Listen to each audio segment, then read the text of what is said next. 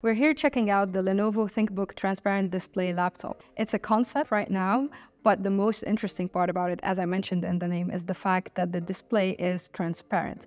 You can see through it from this side and from the other side. It's a huge display at 17.3 inches. There's a layer of micro LED sandwiched between two layers of glass, which means it's fragile a little bit. One of the clear benefits of a transparent display is that because you can see everything behind you, it's sort of like having an Apple Vision Pro or any other sort of AR headset on your head, and you don't need extra cameras or anything because you actually see what's behind the laptop, and you can overlay what you're working on what's in the real world. But in order for the computer to also see what's behind you, there's a camera at the bottom of the laptop.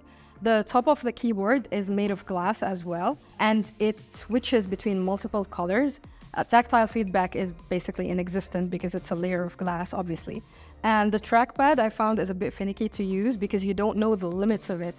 So if I go to the left or the right, it's not really a trackpad, it's only in the middle. What's interesting about it is because it's a layer of glass, it also automatically switches to a drawing pad and you can interact with it with the stylus. Obviously, the big question mark here is around privacy, and this is one of the reasons this isn't available to buy right now, because if you want to use it in public, everyone can see what's behind the laptop and what you're working on. The other downside is that the glass is fragile, and personally I wouldn't carry this or work on it because it's a huge layer of glass on the top and on the bottom. One of the issues we see on this concept is the fact that the brightness is not adjustable, but the technology is there to make the brightness adjustable.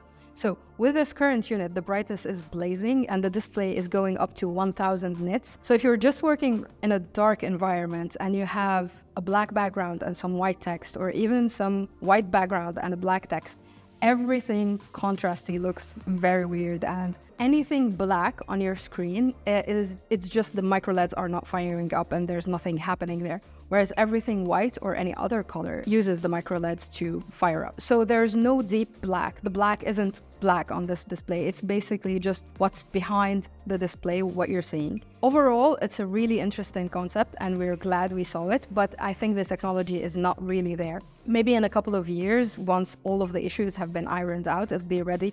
What do you guys think? Let me know in the comments, and don't forget to follow Android Authority for all the latest MWC coverage.